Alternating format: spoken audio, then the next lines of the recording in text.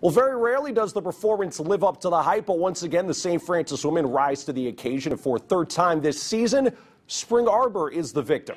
Opening round of the Crossroads League tournament tonight, St. Francis 30-0, the #1 team in the land 8 weeks running. And the Cougars getting contributions from the front court in droves tonight. First half, Kayla Bear, baby hook in the lane, USF takes an early lead, but the heavy lifting coming courtesy of Brooke Ridley. Off the high handoff, finishes inside. Next time down, Ridley, first team all-conference for a reason, cleans it up inside. Game-high 24 points for the forward.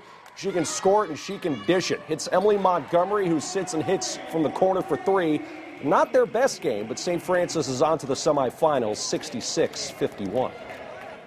Spring Arbor is a great team, and we just came in. I don't think we were really ready to play. Second half, coach came into the locker room, said, pick up your defense, and offense will come. So we did a great job of that. And I don't think we played that great. And give Spring Arbor credit. They did a good job slowing down the tempo. But if we were going to get a bad game in us, I was glad it was tonight, the opening round, and maybe got the rust off a little bit.